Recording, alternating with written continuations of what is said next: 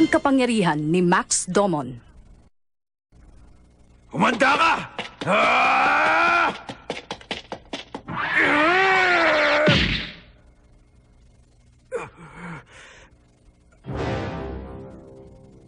Walang nangyari, ni hindi man lang kumurap ang kalaban ng sinuntok siya. Ganun ha?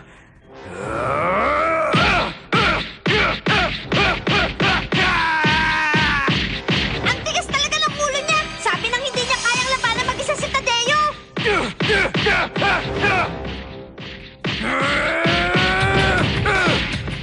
Hindi. Tingnan mo mabuti.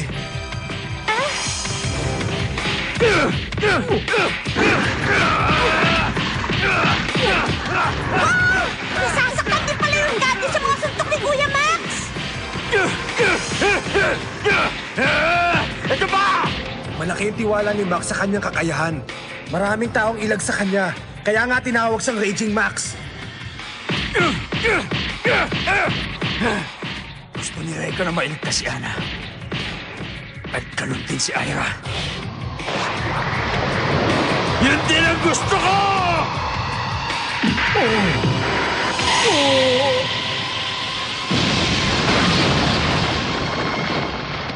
Ang galing! Ngayon mo lang pinakita ang pambihira mong lakas, Max! Wow! Ang galing-galing mo talaga, Kuya Max!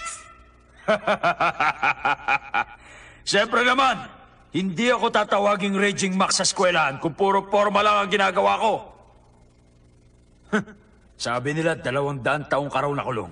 Siguro nalimutan mo mag-exercise kaya taba na tuloy pumalit siya sa mga muscle mo. Ang laki mo pa naman.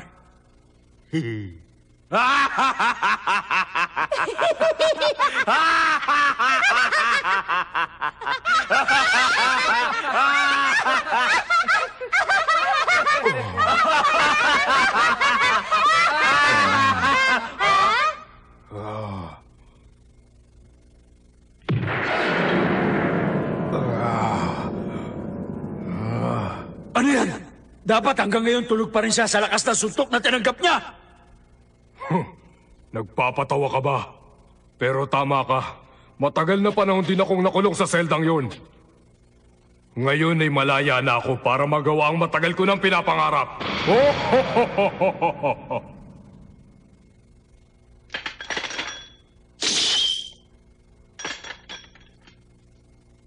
Matagal ko ng pangarap ang makadurog ng katawan ng tao. Tingnan nyo! Ang mga bato!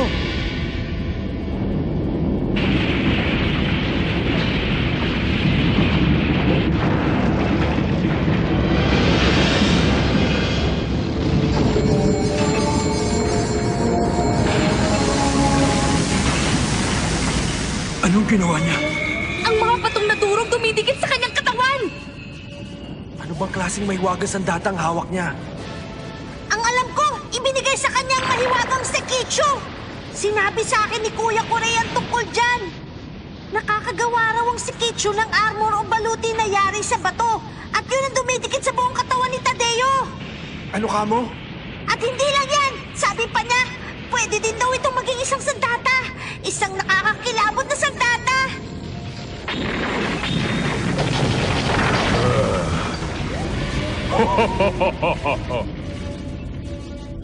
Ngayon, sino sa inyong mga payaso ang gustong mauna para maging bangkay na? Bawiin mo sinabi mo, higanting totoy ba to? Huwag kang masyado magyayabang.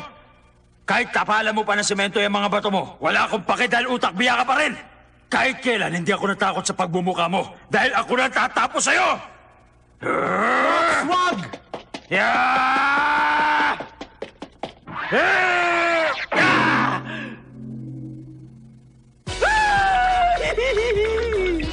Ang tigas kasi ng ulo mo eh! Sa palagay mo ba matudurog mo lang basta-basta yung mga bato sa suntok mo?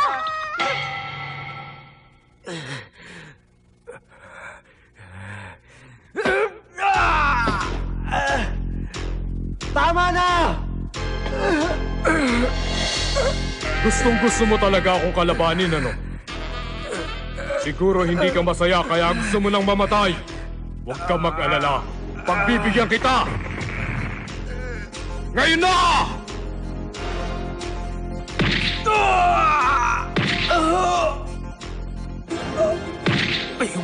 Kailangan ng tulong mo.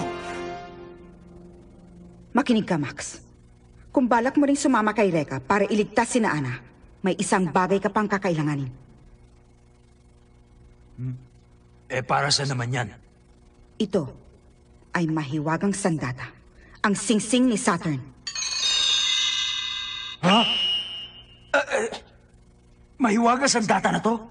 Tandaan mo, ang bawat mandirigma ni Kurei ay may taglay na mahiwagang sandata. Kailangan gawing patas ang laban dahil hindi kayo mananalo kung wala kayong mahiwagang sandata. Di ngayon meron na akong singsing ni Saturn. Hindi na makakaporma ang mga alagad ni Kurei. Kayang-kaya ko na sila. Hindi, Max. Sa kalagayan mo ngayon, hindi mo pa rin sila kayang talunin kahit may mahiwagang sandata ka pa. Ano? Ang galing at kapangyarihan ng isang sandata ay nakasalalay sa may taglay nito. Ang mga sandatang ito ay may sariling pag-iisip at alam nila ang hangganan ng lakas at kakayahan ng nagmamay-ari sa kanila. Sila rin ang pumipili sa inyo. Bakit mo pa ako binigyan ng mahiwagang sandata? Nasa iyo, Max, ang kakayahan. At kung nais mong maging pihasa sa paggamit nito, nasa iyo yan. Ikaw ang bahalang magpasya. Ako ang bahalang magpasya.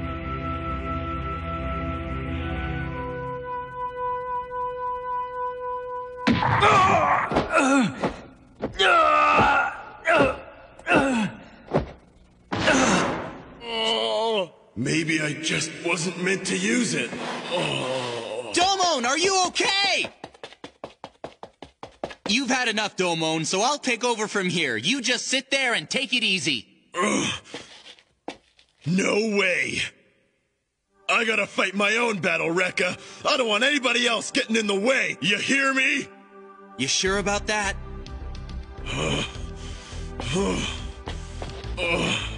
Yeah, I'm sure. Besides, it wouldn't look very good if I just quit now, would it? No. Come on, I can do it. Just leave it to old Demon Domon. I'll take that brute down if it's the last thing I do. Don't be a fool, Domon! We know you're tough, but there's no way you're going to beat that monster by yourself! I guess I can't make this Madogu work for me. Huh. Oh well, no loss. I've always relied on my own two fists, so this time's no different from the rest. I can see you're a glutton for punishment.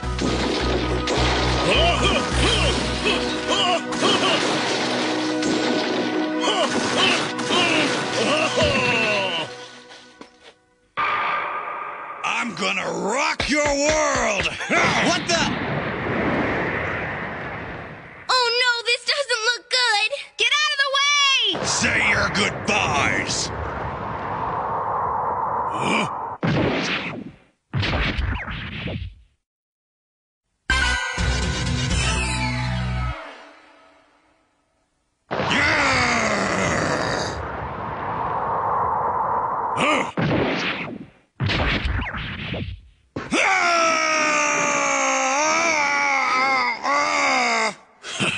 Didn't see that coming, did ya? In times of trouble, nothing beats the good old two-finger eye masher. Right on, Domon, get him! Yay! Yay! Good going, Bunny Face! Yay! Now it's time to finish you off, you big ugly brute! Durog ka sa akin ngayon! Ikaw ang durog ngayon!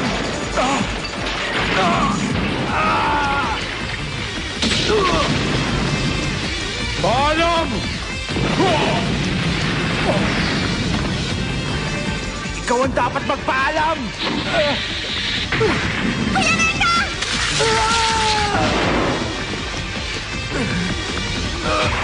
Ako naman ang harapin mo! Ito ang tikman mo! Tama na! Huwag mo na siya idamay!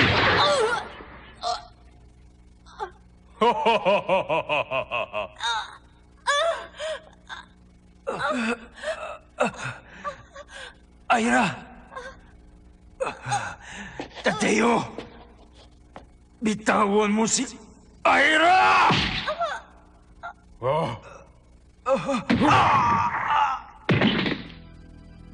Tigilan niyo na. Dahil wala rin namang mangyayari. Walang makakawasak sa aking baluti! Panoorin mo na lang kung paano ko alisan ng buhay ang babae ito! Cause in a few seconds, you're going to. Fuko! Fuko, no! Ira!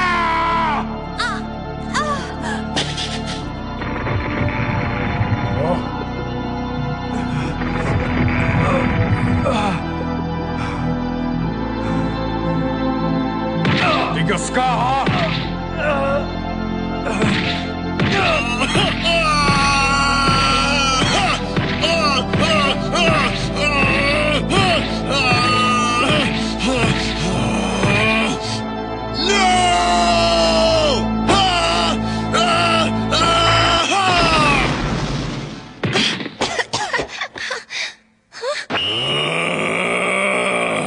Hey, Fuko! You gonna be okay? Yeah, but Ďeľmon, look at your nose ring. Huh? What's going on here?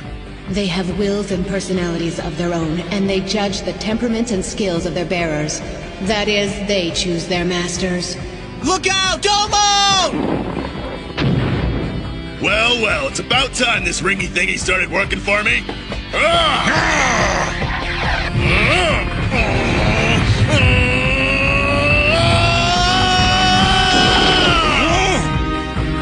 Let's see how you like a fair fight!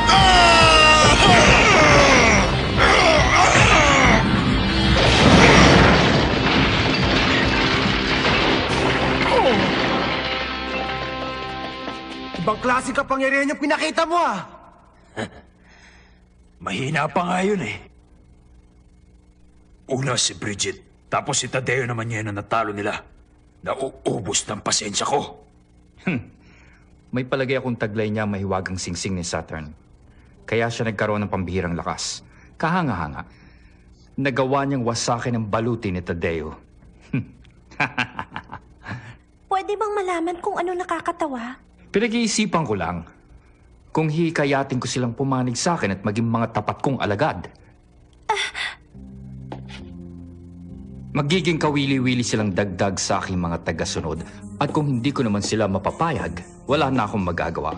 Kailangan silang mailigpit dahil sa kanilang kapahangasan at paggambala sa aking katahimikan. Sabihin mo nga sa akin, sigurado may kapangyarihan din ang ikatlo nilang kasama. Pero hindi na bale, matutuklasan ko rin ito mamaya. Kurei, lumabas na ang resulta ng unang eksamen kay Ana. Anong lumabas sa eksamen niya? Ang sabi nila, medyo mataas daw ang blood pressure niya. Pero wala naman silang nakitang kakaiba sa kanyang katawan. Mabuti kung ganon. Ngayon, dalhin niyo na siya sa ikalawang antas ng mga pagsuri. Lorcan, ikaw na maghatid sa kanya sa examination room. Okay.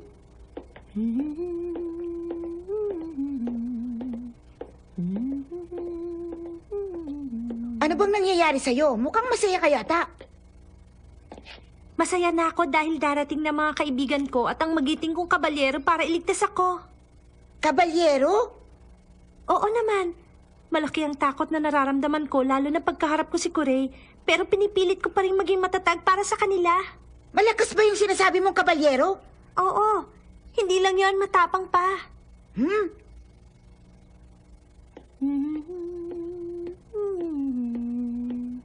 Hindi pwedeng isa sa mga yun ang kabalyero niya. Baka iba yung sinasabi niyang tao.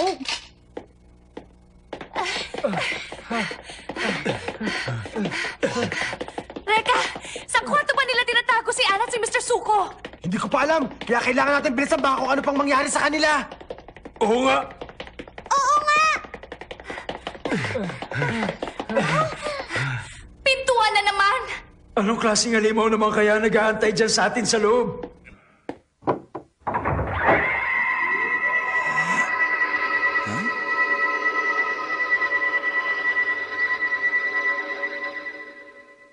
Hey there!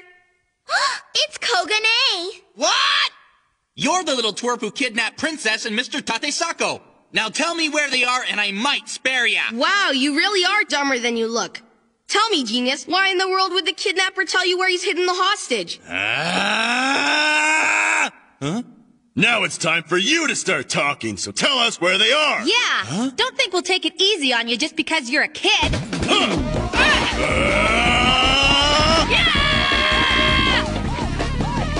No, stop it, you guys! He may not look it, but he's...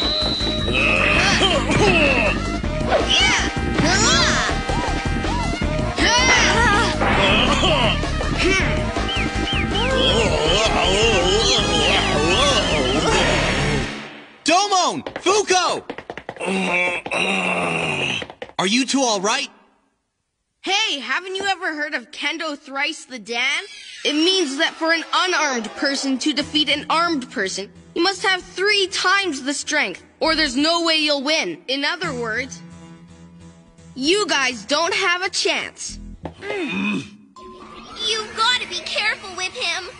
He may not look like it, but 𝚐𝚗𝚎𝚎 is the strongest Madogu bear that Kure has in the mansion. Lola, hindi ako makapaniwala na nagawa mong pagtaksilan si Kure. Para lamang tulungan ang 3 hangal na yan. Siguro maluwang ng tornilyo mo sa ulo. What's that supposed to mean? Ang laki mo na, isip bata ka pa rin! Ewan, bahala ka.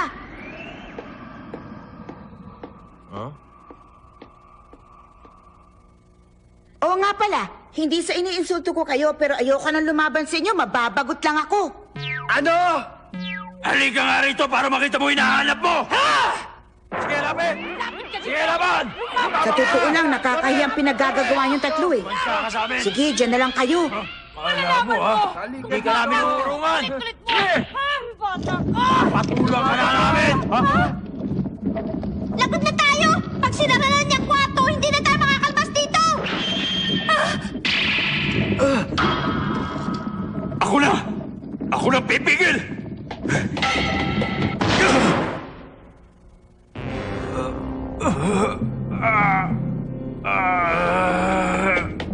Naku, ang bangis! Nakaya mong pigilan yan? Recca! Ira! Tumuloy na kayo! Iwan niyo na lang ako dito! Ako na bahala!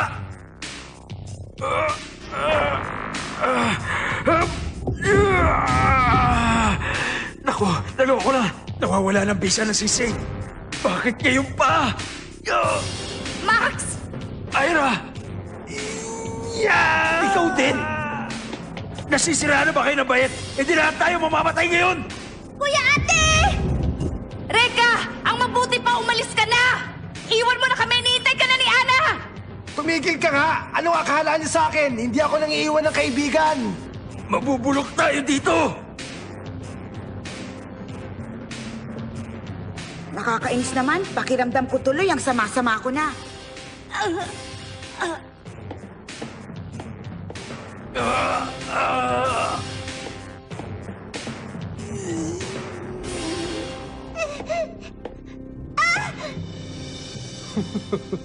Anong klaseng laro naman yung ginagawa nyo?